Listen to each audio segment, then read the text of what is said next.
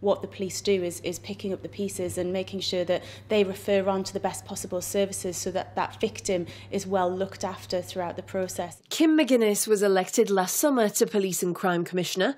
In that time, she's wanted to take a look at a more complex picture of policing.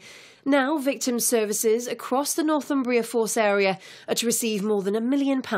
And what that's there for is to support those victims who are most in need, most vulnerable, people who have experienced the worst possible crimes, and to make sure that they are centric to the journey and that they're properly looked after. It's really important to us in Northumbria that we do that, so I'm really pleased to make this announcement. For those services, this is their bread and butter. They are experts in what they do, which is why we work with so many of these charities.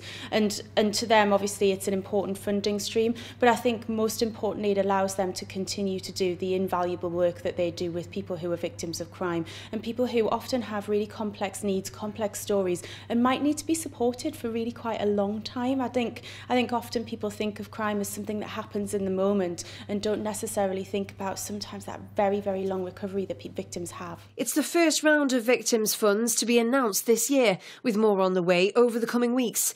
Streetwise in Newcastle is one of the first to benefit. They offer advice and counselling to young people aged 13 to 25. They've said they are thankful that their vital services can continue.